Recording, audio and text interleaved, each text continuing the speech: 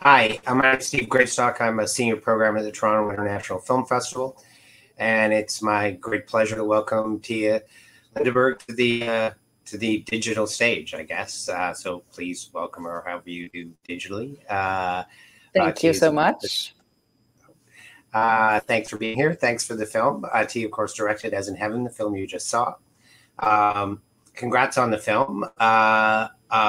It's a very powerful and moving piece. Wanted to, I guess, start by asking about, I mean, to me, one of the things that really struck me about the film is that it's, what's really quite striking about the film is that the setting is, you know, remote historically. I mean, it's in some ways it's more than a century and a half ago, yet it also feels quite contemporary in terms of the issues that the characters face, the issues Lise, the heroine, the main character, struggles with, or issues that people confront in today's world.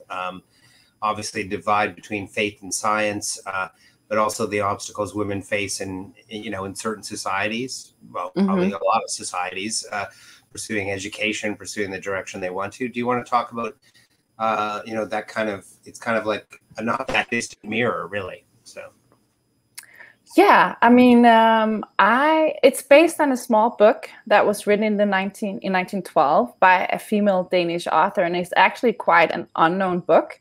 And I read it, 9 years ago, and it just struck me right away. I mean, how important not just the whole, every time a woman goes into labor, there's a chance that either she's going to die or the baby's going to die, but also, I mean, for me, I think the most striking was like the children in it and how they were looking into the adult world and how they were unable to do anything but just, watch and pray and hope for the best. But for me, it was never like I read it and I thought I had a political agenda, but it has definitely become that. I mean, somehow it's become a very feminist film, and it hit like right now in a time where these are issues that are really up for debate. And I do believe, I also do believe, I mean, it's an extremely important thing, because even though in our parts of the society no one really goes to the hospital giving birth thinking there's a chance they'll die, they mostly hope like that the baby's going to come out and they can't wait for it. But in many parts of the world, that's really still the reality. And 800 women die every day of either pregnancy or giving birth. Yeah. Can you talk a bit about the author? It's Maria Bergendahl. And I mean, you mentioned how did you find the book? And if you could talk a bit about her place in Danish literature. I mean, maybe what drew you to the story. I guess I also want to know how is her take on rural life different from other authors of the period? Is it, if you could expand on that. I mean, the thing is, there aren't that many female authors who wrote about the female roles and destinies during that time. And it was quite an unknown book. I mean, it's always been on my mom's bookshelf growing up. And I've always looked at the title in Danish. The original title is A Night of Dying, basically, if you translate it. And I always felt like there was something super compelling and drawing with that title. And and then I just took it out. It's actually quite short, and I read it. And she's someone who is known in very small circles, but she hasn't been part of the big Danish author. She hasn't been recognized, I think, for what she's done. And it's loosely based on her own childhood, so it's autobiographical in that sense. And she was married to a very well-known Danish author and songwriter, and he got all the praise, and he's in the Danish canon of like the best authors in Denmark, but she's not. So I hope that more people will read her, because it's quite an amazing book. And the difference between the book, I mean, of course, I've fictionalized over the book, and the book is more written with like an all-knowing perspective. There is no main character. It's more like kind of like someone looking like a god looking down on humans and how they act in this situation, with the birth being the whole frame of the story. But to me, it was definitely the oldest girl, Lise, who somehow, like, yeah, she really hit me, because it's her life, and she has to take over the role from the mother, and she has to become the new, woman on the farm. So I felt her story to me was the most, important and intriguing. Yeah, I think that's one of the. One of the things I really admired about the film is how it shows how social change and possibility are played out on a very sort of micro level, but it has sort of larger consequences, because this it's primarily Lisa's story, the family story, but what happens to her is indicative of what happens in the wider society in a lot of ways. Yeah. Because her disappointments are social disappointments as well. Yes, for sure. Do you? I love the way you approach the period, because it's sort of there's no condescension to any of the characters. Even when they're from our perspective today, we see them as sort of people like Old Sine, who on one level is like a really, repressive or negative force in the story. She refuses to get a doctor. She emphasizes faith above everything. Yet you also feel that she's got her own sort of limitations on what she can do, because she's trying to honor her mistresses. She has the mother has misgivings about doctors, which many of us do. So, but I similarly, the the mother's emphasis on educating her daughter, and then she's afraid of doctors, right, or medicine, or whatever. And I love that you got that's very present in the story. Thank you. Yeah. How do you sort of get into that? Was it a leap to get into that headspace, or is it? The whole thing about her leaving and going away to school is actually something that I put in the movie. It was not in the original story.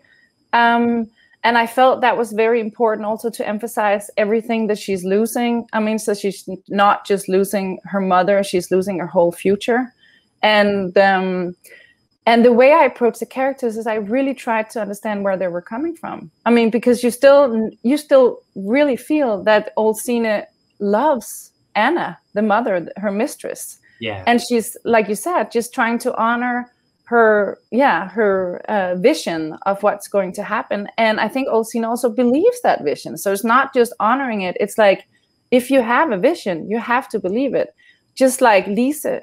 She also has a vision in the very beginning, but she doesn't believe it. She doesn't lean into it. It's actually telling her something horrible is going to happen. Still, she wakes up and she focuses on being in love and being young and being carefree and not taking that seriously, until it comes back to her and gets her and haunts her. And not that she could necessarily have done anything, because that's also a point. It's like, destiny is destiny, and all you can do is try to just rise and meet it, but you can't really change it. You can try to navigate, but life is life, and shit happens.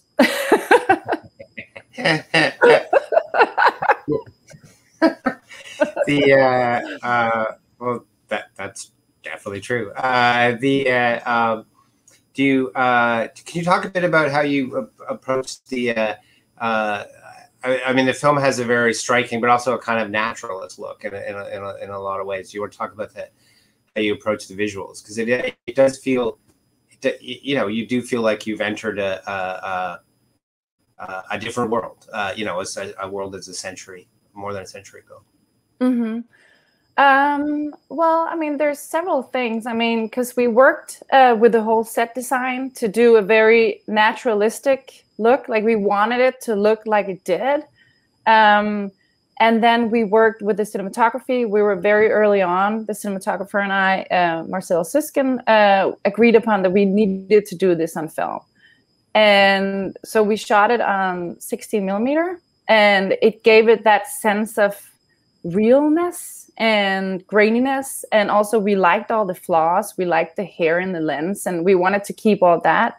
And at the same time, we wanted to make this world really beautiful, so that the horror and the sorrow somehow was in contrast with the beauty, or the same, you know, like. And then we worked a lot with the kids. Can't sometimes they feel they can do something. They can change. They can act. And when we're with the kids and they feel that they can act, the camera is moving with them and gliding with them. But then there are periods where time just stands still, because the kids they don't know what to do. So we framed them as in they were like froze them, kept them inside a frame so they can't move and they can't get out. So time was very much something we had in mind in how we shot it. And then we worked a lot with sound, because there is no underlying music in the film, except for when they're singing or they're playing music, and that made the sound design so much more important in a way. And we worked with a very documentary sound, which was like we were researching. So how does the insect sounds in the 1880s? There were a lot more insects than we have now. What kind of birds were there? So that, and the whole feel of the farm. How does the wood sound? How does the certain shoes they would use when they walk? And at the same time, we worked with a very subjective sound, which was how Lise is feeling. So when we got into her head, it was like, this is how she feels. This is how she hears the world. So it was the balance between those two. And I think that, eliminated the music. It somehow did what the music would have done. And so those were some of the elements we worked with. It's interesting. I'm doing there's a Canadian film we're showing that's set in a similar time period, and they're clearing a land for a farm, and it's like you'd expect that things would be quieter or you'd hear more insects, but instead they're chopping wood. So it's like you're in the middle of you're in like a next door to a factory, because the chopping wood, like yes, 4 or 5 people chopping down trees, is very loud. But